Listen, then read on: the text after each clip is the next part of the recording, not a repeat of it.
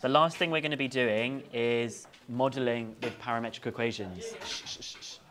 When was the last time, or when can you think of previous times that we've done modelling in either pure or mechanics? We did modelling quadratics, didn't we? We did modelling quadratics, and that was about things. Can you remember often what the examples were about in modelling quadratics? Throwing stuff, like throwing rugby balls or throwing tennis balls and things. That was often one of the things.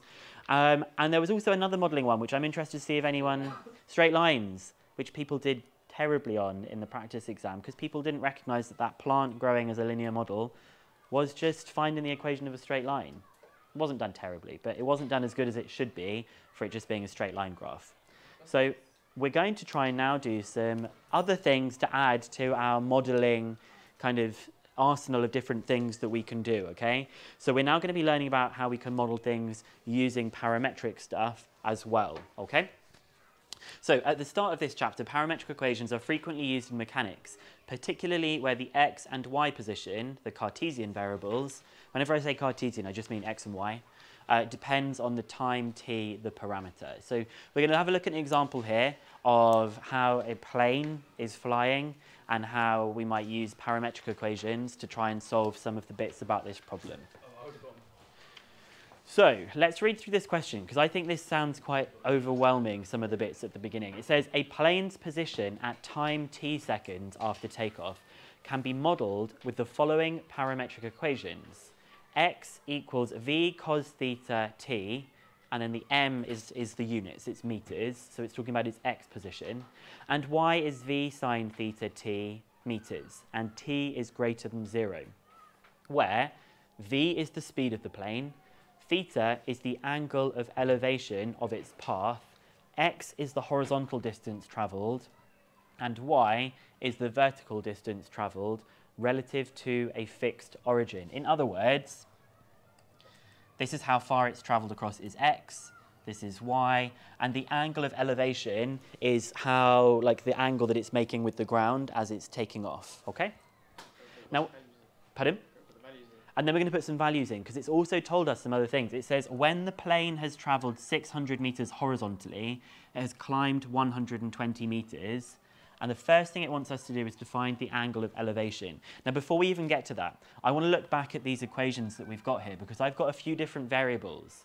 Can you just tell me some of the variables that are in this question? You know what I mean, like speed. V is one of the variables. We've got theta and t. We've got v, theta, and t. Now, you've got to be careful here, because v, theta, and t, we need to make sure that we are acknowledging which one is the parameter.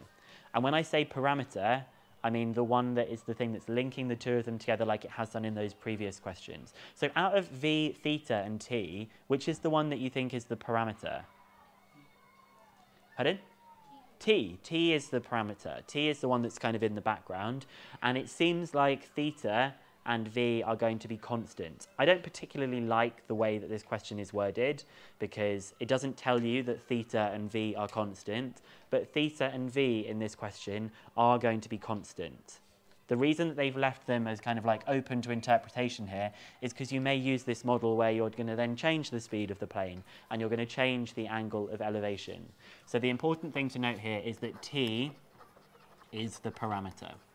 Okay, so the first thing it wants us to do is to find the angle of elevation. Now, previously, they would tell you what x or y is equal to, but this time they haven't told us that. They have instead told us this. So what does that tell me? Okay, so the base is 600, but what does that tell me about these equations that I've got? Good. X is 600, so v cos theta t is 600. So that is telling me that x is equal to 600, and then this second bit that I've got here, that it's climbed 120 metres, that's telling me that y is 120.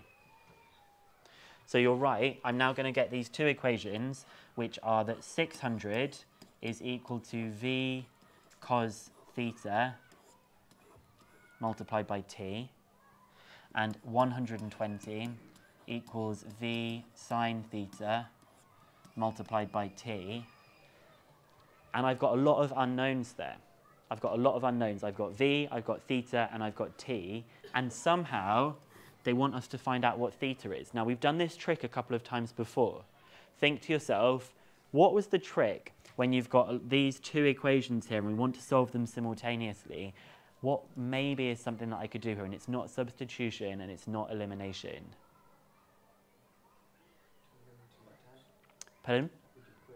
You can try and turn them into tan. And the way that you do that, if I call this one equation 1 and this one equation 2, what do I do with those equations? Good, you do 2 divided by 1. We've seen this trick maybe 1 or 2 times before. So I'm going to do equation 2 divided by equation 1. A bit like when you would do elimination in simultaneous equations like in year 10 where you would add the equations together or you'd subtract the equations. You can do the same with dividing. So if I'm going to do number 2 divided by number 1, I would have 120 divided by 600 from the left-hand side, and I would have v sine theta multiplied by t divided by v cos theta multiplied by t. What's going to happen on the right-hand side? The v's and t's will cancel, and what will happen with the sine and cos? It becomes tan, okay? So we've now been able to actually solve that equation. So 12 over 60 is 1 over 5, I think. So you get tan theta is 1 over 5, and so theta is, well, and this is where it's kind of annoying now, because we're probably going to want to give theta in degrees. Why do you think I want theta in degrees now, even though we've been doing radians this whole time? Because it's mechanics. We're talking about an aeroplane, and if you spoke to a pilot and you told them about the angle of elevation in radians, they probably wouldn't have a clue. But you want to be able to give it in the context that seems most appropriate. So we'll think about what theta is in degrees now. How much is it in degrees? It's 11.3. 11.3 degrees. Okay, great. Part B of the question. It now says, given that the plane's speed is 50 meters per second, find the parametric equations for the plane's motion. So you know for part A, Yeah. just literally use the triangle for that. So you could, but the reason this triangle is actually here is because later on it says, show that the plane's motion is a straight line. And like, I don't know, by using that triangle, it's almost like we've used that information later on. I've added this extra bit in. But yeah, I guess you could use it from the triangle as well, yeah. So it says the plane's speed is 50 meters per second. So that's telling me that v is 50. And that's a fixed value. It's not changing. The plane is going at 50 meters per second. So we're going to find the parametric equations. That means find out x equals blah, blah, blah in terms of t, and y equals blah, blah, blah in terms of t. So x would be equal to 50 multiplied by cos of 11.3 times t. And we're just going to work out what that is. Well, I'm hoping someone's going to work out what that is because my calculator, I don't know where I've put it. Oh, here it is.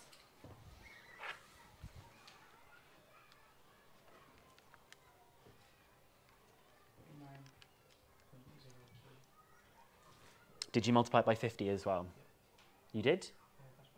Are you in radians mode? Because I have 49.03t when I did that.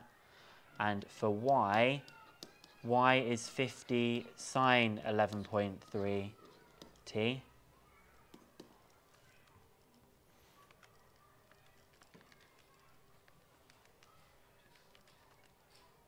And I get that y is 9.81t. And both of these things I've done here, I've done to 2 decimal places.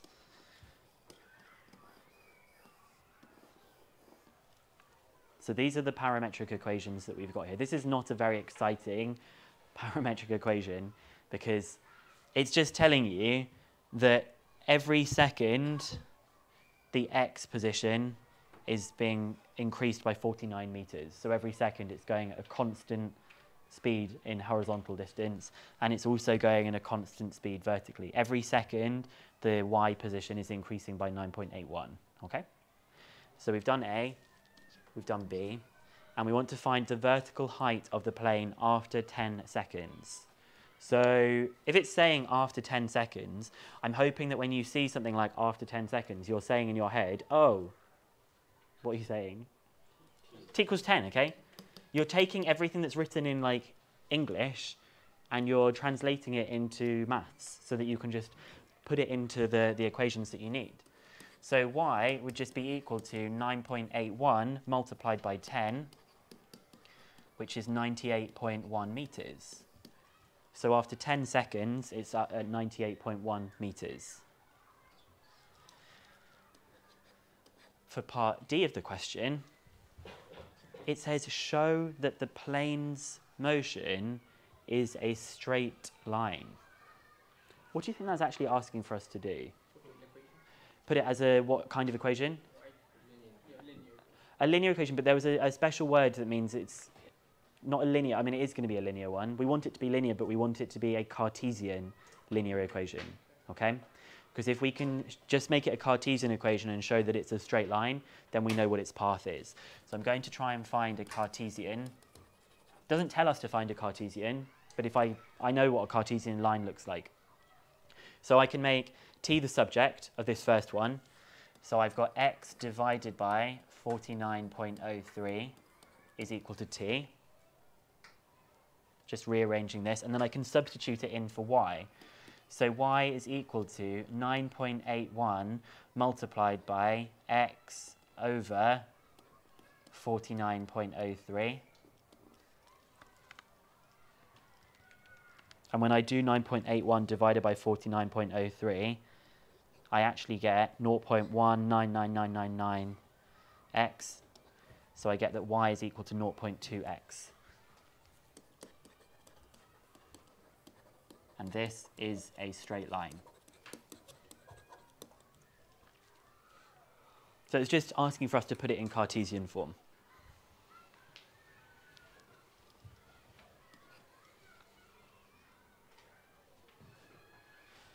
And then we have the questions that are to do with modelling. Before we talk about their one, they've said explain why the domain of t greater than 0 is not realistic. I want to see if we can just talk about some other things to do with this model that is not very realistic. One of the things is that the speed is 50 meters per second. It hasn't varied at all. The speed is remaining constant at 50 meters per second.